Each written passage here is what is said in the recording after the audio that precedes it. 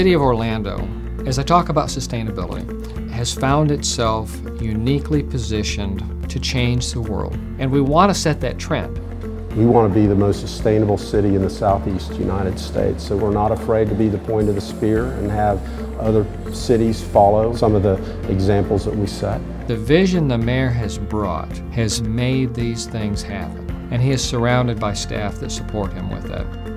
I think a big overarching goal is to make facilities more resilient, lowering our impact. It's made us stronger as a facilities management group. These inverters serve our 420 kilowatts of solar panels that cover this entire facility. It allows us to be net zero during the day and locks in our energy rate for 20 years. Our foundation for sustainability really began in the fall of 2007 when Mayor Dyer brought a team of us together and launched GreenWorks Orlando. GreenWorks Community Action Plan is trying to shape Orlando into a healthy, prosperous city by the year of 2040, including energy and green buildings, local food systems, solid waste, livability, water, transportation, and finally the green economy, and how all of those initial 6 tie into job creation, economic development, and enhancing quality of life. So as an example, we are undergoing $18 million of energy efficiency improvements at 56 facilities. These improvements will ultimately pay for half of the cost of a new police headquarters. We have a commercial food waste pilot program that's running right now. We're taking food waste to a composting facility to generate compressed natural gas through anaerobic digestion. We could potentially use that to power our new garbage truck fleet. Right here's one of our early hydraulic hybrid units. That vehicle is saving approximately 52% in fuel consumption, just in the advanced technology in the drive system. This technology, which is the LVX LED light, this is a transceiver, and with a similar system that plugs into the USB port on your computer, your connection to the internet is actually embedded in the photon of the light beam. It's the coolest thing I've ever seen. We've ended up becoming a trendsetter. We have a lot of firsts. Getting engaged with connected cities through Lucid is one of those. Lucid is extremely excited to partner with Orlando and having them as an anchor city in the Connected Cities platform.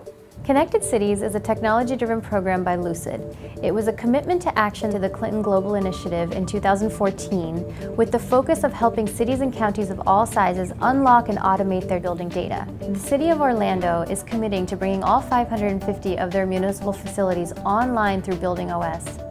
With a lot of these buildings, we've already plucked that low-hanging fruit. To see where we need to spend that next phase of capital, we need a more robust platform to be able to do that. Lucid Building OS as an energy management and analytical tool, it's a prime example of the types of technologies and softwares that are leading cutting-edge cities. And data is critical to that. You cannot effectively manage something you don't measure. We have over 5,500 meters worth of data that we receive on a monthly basis. The utility's ability to provide that data to us is a challenge. We have to manually enter all of that data in. So what we'd like to do is be able to automate that process, bring it into Energy Star, and manage what's going on in each of those buildings. Lucid is going to be able to take that data, sort it, analyze it, and put it into a format and fashion that when it comes to us, the decision-making will be easy. Lucid software will help us in areas that might have been intuitive or speculative or guesswork, quite honestly, to know for sure whether we're reducing energy consumption. Having visibility over the progress and having access to tools that tell you what is the biggest bang for your buck is ultimately what will make cities successful. Lucid also provides the Connected Cities Exchange, a place for cities to be able to share best practices and get real help from their peers and colleagues. We don't know everything. We know that a lot of other cities are doing great things, so we're looking forward to be able to see what other cities are doing and squeeze some more energy efficiency out of our buildings as well. The true efforts and actions are going to happen at a local level. They're going to happen at a community level, and cities are positioned to help provide resources and tools and enable markets to fully embrace being more efficient and more sustainable.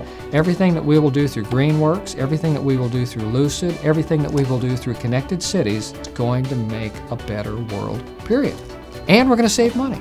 How can that be a bad thing?